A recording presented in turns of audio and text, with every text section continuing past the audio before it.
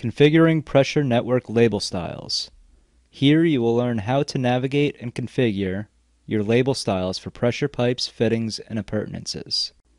Okay, so we'll continue with the same drawing we had in our previous demonstration. As you can see, we already have our existing conditions model referenced into our current working drawing. We also have defined the location of where we'll be referencing our pressure network catalog from. In this case, we're going to just use the standard push-on Civil 3D out-of-the-box pressure network catalog.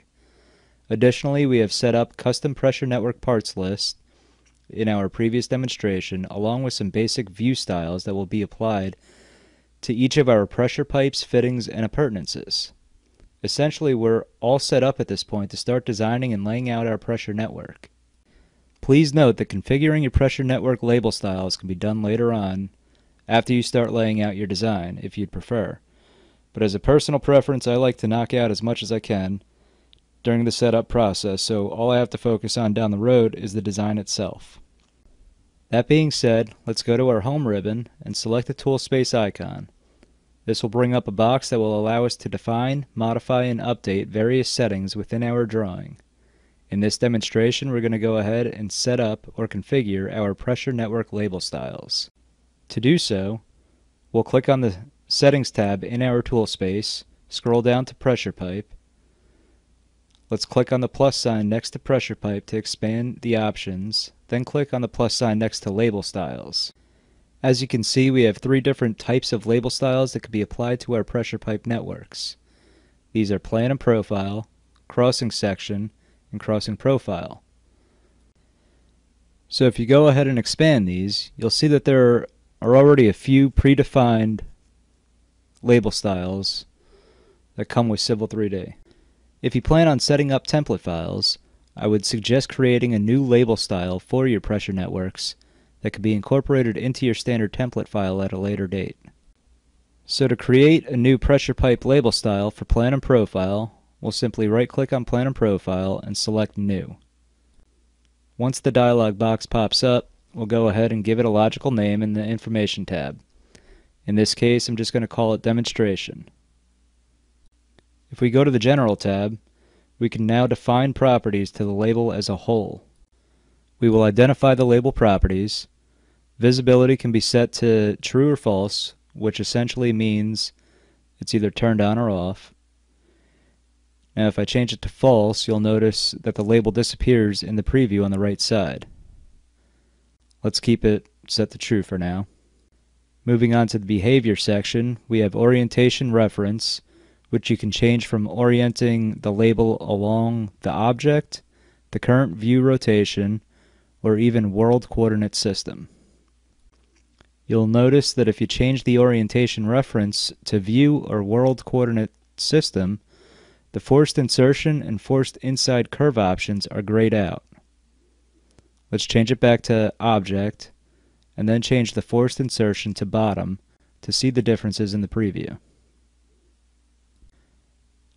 Next, we have plan readability, which essentially defines at which view rotation angle your label will flip such that your label is always set to be read right side up in your final plan and profile sheet setups. Next, we'll move on to the Layout tab.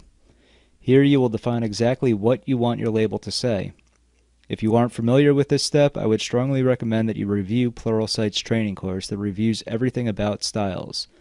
There's a ton of stuff you could build into these labels, which this course will not go over. In any event, let's go ahead and set up a basic pressure pipe label for this exercise. We want to make sure that we have the text component for our labels, which you can see here. If you click the down arrow and the icon next to the component name, you can see that we can certainly build or add additional components into our label. For this particular instance, we're only going to need to concern ourselves with the text though.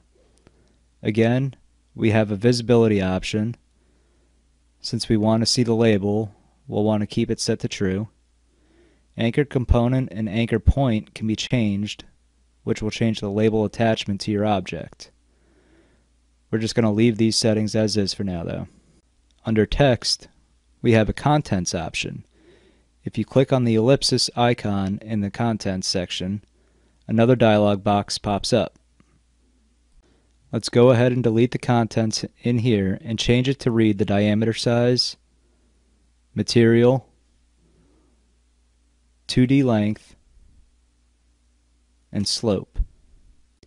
We'll click OK and accept the remaining defaults as are. If we scroll down, you can see all the various settings we can apply for the annotation, along with applying a border with background mask if we choose. Moving on to the Drag State tab, again we have a multitude of settings we can define. In this case, the only default setting we'll change at this time is under the Drag State Components category. We're going to change the display from stack text to as composed. By changing this setting to as composed, we're essentially telling it to use all the settings we previously defined in the Layout tab. Okay, so moving on to the Summary tab, we could see all possible settings that could be applied to one particular label style. If I were to create additional components in the Layout tab, whether it be another text component, a line, block, flow direction arrow, or reference text, you would see each component listed here as well. In this example, however, we only set up one component, which was text. We also have detailed information about who created and modified the style last and when. We also have the overall label settings, behavior, plan readability, leader, and drag state components that can be seen and or modified here. Now that we have our label set up, let's go ahead and just click the OK button and move on to setting up additional label styles. So going back to our prospector, with our settings tab selected, we'll scroll down to pressure pipe, label styles, and then right click on cross section and select new.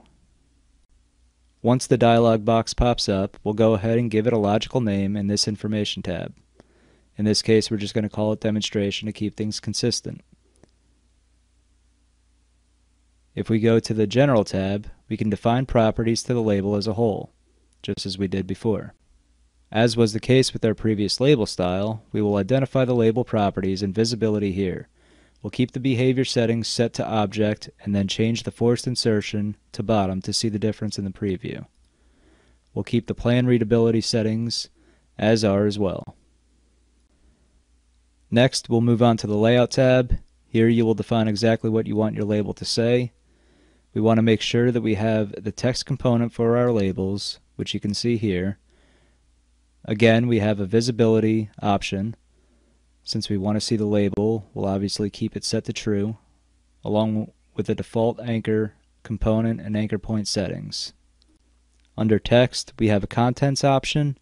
If you click on the ellipsis icon in the contents section, another dialog box pops up again.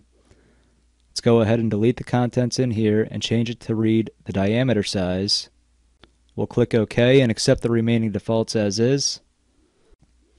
If we scroll down, we have those same additional settings that can be applied to the annotation, along with the border and background mask. Moving on to the Drag State tab, again we have a multitude of settings here that we can define. In this case, the only default setting we're going to change is under the Drag State Components category. We're going to change the display from stack text to as composed. Moving on to the Summary tab, we can then see all the possible settings that can be applied to this particular label style. Let's just click the OK button and move on to setting up our crossing profile label now. So going back to our prospector, with our settings tab selected, we'll scroll down to the pressure pipe, label styles, and then right click on crossing profile and select new. Once the dialog box pops up, we'll go ahead and give it a logical name. Again, we're just going to keep it consistent and call it demonstration. Moving on to the General tab, again we can define the properties to the label as a whole. We'll keep the behavior settings set to object and then change the forced insertion to bottom to see the difference in the preview. We'll keep the plan readability settings as are as well. Next, we'll move on to the Layout tab. Under text, we have a contents option. If we select that ellipsis icon again, We get another dialog box. Let's go ahead and delete the contents in here and change it to read the diameter size and crossing station only. We'll click OK and accept the remaining defaults as is. And then we'll move on to the drag state tab. Let's change this from stack text to as composed. Moving on to the summary tab, we've got the same information as before. Let's go ahead and just click OK. So let's move on to setting up our fitting label styles. Going back to our prospector and our settings tab selected, we'll scroll down to fitting, label styles, then right click on label styles and select new. Let's go ahead and call this one demonstration. Moving on to the general tab, we've got very similar options. Just going to leave everything as default right now. Next, we'll move on to the layout tab. If we go down on the text contents option, we'll click on the ellipsis icon to get another dialog box. Let's go ahead and delete the contents in here and change it to read the name and station only. And we'll click OK and accept the remaining defaults as is. Moving on to the drag state tab, let's go ahead and change the drag state components from stack text to as composed. Moving on to the summary tab, we've got all the details about this label we just created. Let's go ahead and just click OK. And then finally we'll move on to setting up our appurtenance label style. So going back to our prospector with our settings tab selected, we'll scroll down to appurtenance, label styles, right click on that and select new. Let's go ahead and call this demonstration as well. If we click on the general tab, you can see that we have all the same options available. Let's just leave everything as default for now. Next we'll move on to the layout tab. Let's click on the ellipsis icon under text. Select everything in this dialog box and delete it. And then we'll change it to read just the name and station only. Moving on to the drag state tab. Again, we're going to change the display from stack text to as composed. Moving on to the summary tab. Same stuff we've seen before. So let's just go ahead and click OK. So now at this point, you're all set up to display your pressure network design labels, how you intend to show them in your plan, profile, and section views within your drawing set.